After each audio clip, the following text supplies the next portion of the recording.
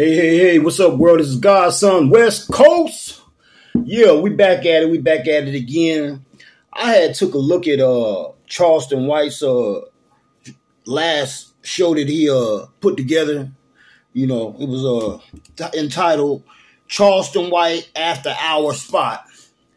And, you know, I noticed Charleston, you know, as usual, funny guy, like to make people laugh.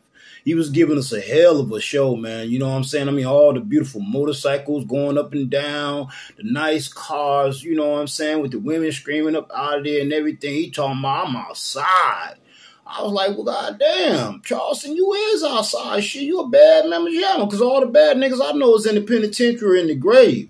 But we got a living legend before us, Charleston White. Well, anyway, while I was watching the show, you know, first brother walked up on him and said, hey, man, what the problem you got with Lil Durk? You know, he's like, oh, man, he Lil Durk killing people and this and that, and he did this to Tuka Mama and all of that.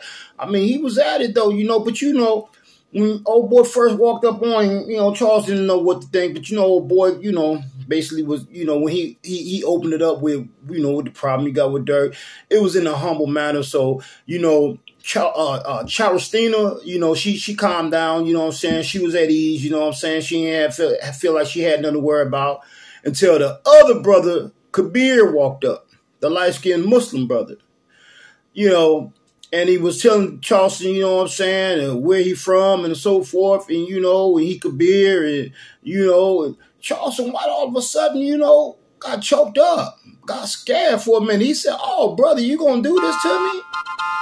Wait a minute, the last time we seen his shows, he said that no black man is his brother. He said the only people that's cool with him is the ones that he know, but he would never call another man a brother.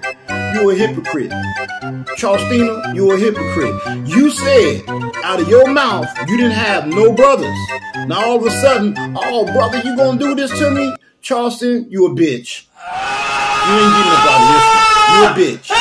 We seen that shit in YouTube. You feel what I'm saying? Your ass was so goddamn scared you gave up the microphone, nigga. The two other niggas was greeting themselves in the Islamic Universal greeting, and you standing there with your back towards the camera looking like a sucker. You understand what I'm saying? Wouldn't turn around at the camera or nothing. You like, shit, shit, if I turn around the camera now, them niggas gonna really see the true me. You know what I mean? I'm gonna hide my face the whole damn time. Nigga, you's a bitch. You lucky it was a couple of humble brothers that walked up on you. You lucky that was a humble Muslim Kabir, and he just decided not to rock your world. Because let me tell you, from what I seen with that dude, you wouldn't have had a chance to go grab no knife out your pocket or none of that, Charleston. That man would have put them two pieces on your ass, you know what I'm saying? And would have knocked you out, knocked you down, knocked the tooth out your motherfucking mouth, nigga. But I tell you what, bitch, I bought you some fucking goggles, nigga. Yeah, I bought you some goggles so you can save that other eye. So when you go back out there and you want to go another one of them after hours, and you might not be fortunate at that time, make sure you take these goggles with you, man. They work glasses / goggles / protect your eye shit. You know what I'm saying? Wear something.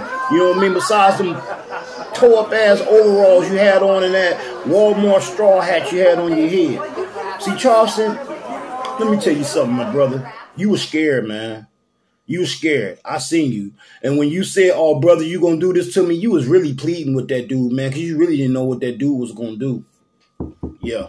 See? You play that game. You think, you understand me, YouTube paying you, and you think it ain't no consequences behind what you talking about and all that disrespect you be coming with, but it comes with a price. Ain't nothing free. You think these white folks gonna give you that money on YouTube for free? Nigga, you gotta hurt somebody, you gotta kill somebody, you gotta be a real spectacular rapper or whatever. But let me tell you one thing, if you think you getting free money, you ain't getting no free money. You got a free pass that night. The next time, I'm gonna be reading the headlines, you done enslaved or nigga done laid your ass out. You better stay away from them after hour clubs, nigga. I'm gonna tell you that now. You know what I mean? You think you safe. You ain't safe, man. You skating by the hair of your chin with what you doing. You just hoping and praying that don't nobody touch you when you go out. But let me tell you one thing, man. I know you was scared. Yeah, look me in my eye. You was scared, Charleston. You thought that man was gonna knock you out.